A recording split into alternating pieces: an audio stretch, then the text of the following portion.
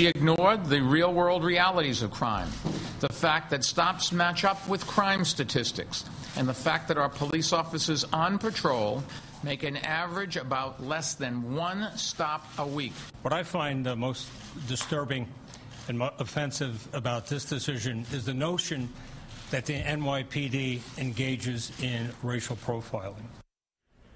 Well, we already know how Mayor Bloomberg and the police commissioner Ray Kelly feel about the ruling on the city's stop and frisk policy. According to a federal judge, changes to stop and frisk will include body cameras on officers, more training, and also supervision.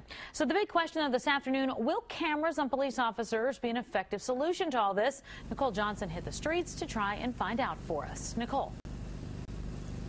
Well, Tamsin, it really depends on who you ask. Supporters of the cameras believe there's real benefits here, like the footage could be used as evidence in court, and the city would save money on fake lawsuits claiming police brutality.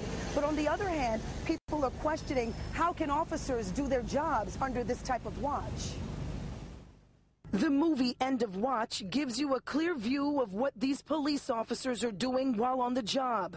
Their every move, and it's similar to what Judge Shira Scheindlin wants the NYPD to do. Scheindlin ruled stop and frisk unconstitutional, but not flat out wrong. She believes it needs to be tweaked, which will include a pilot program that will put cameras like these on NYPD officers, on their person. Anytime that you've got visual verification and an indisputable record, it's always good to eliminate any questions of doubt. Todd Morris, CEO of Brickhouse Security, tells us he has already sold many cameras to NYPD officers for their personal use and protection.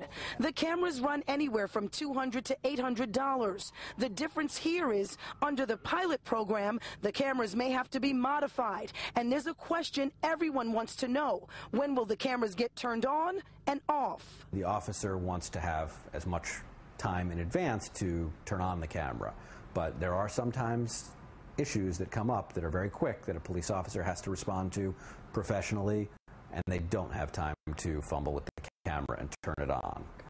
That is exactly one of the reasons former NYPD detective Mike Sheehan believes the cameras will not work. He thinks it could actually hinder police work. Most judges don't want a camera in a court because it just seems that everyone is acting.